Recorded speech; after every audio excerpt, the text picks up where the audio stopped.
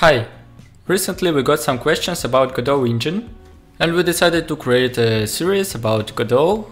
So the goal of this video is to show you how you can create scene, how you can import some models, some textures and get them on your scene in your game. As you can see in this directory I have two folders, one with Godot engine and another one with my models and textures. Firstly, let's start the Godot engine. So one cool thing about Godot engine is that it starts really quickly, it compiles really quickly and it's so fast, so we don't need to wait for a few minutes here. I will create a new project here, but you know you always can use your own project if you already have one. So here we are. It's an empty scene, but there isn't actually a scene here, because there is no scene yet. To create a scene, you can go to the left side menu and select Create 3D Scene, and we will create 3D scene. Let's save it with Scene, Save Scene. You can use Ctrl+S as well. By default there are no folders, so let's create one and call it Scenes. Let's save our scene there. Before importing our models, let's edit scene a little bit. We will add some primitives. Let's click right mouse button on the scene node. Here we should select Add Child node.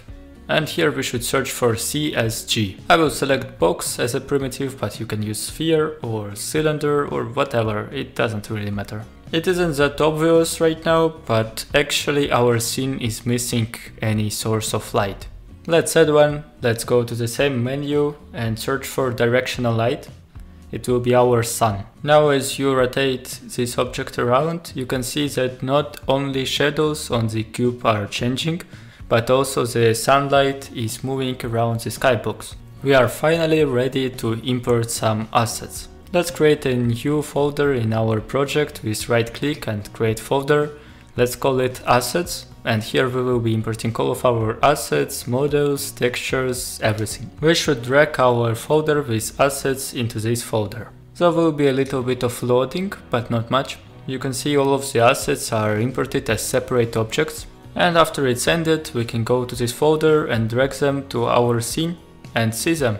Everything worked perfectly. It's all with the right rotation, with the right scaling, with the right transform component. We don't have any non-uniform scale or any weird rotation by -90 degrees, so everything works correctly. But it is still missing color.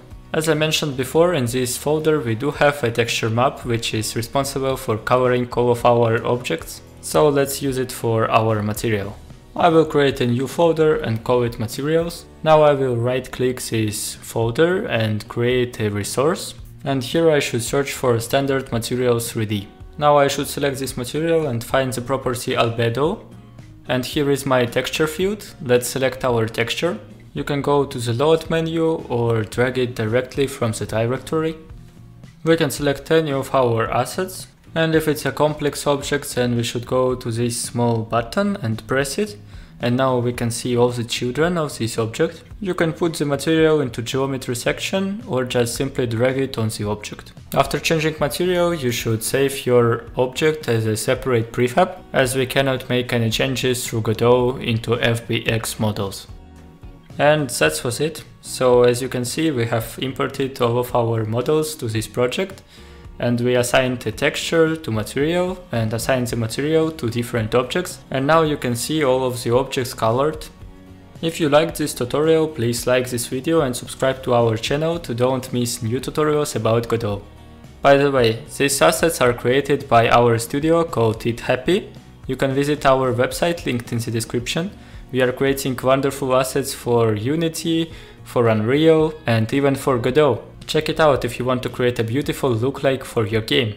Now thanks for watching and have a nice day!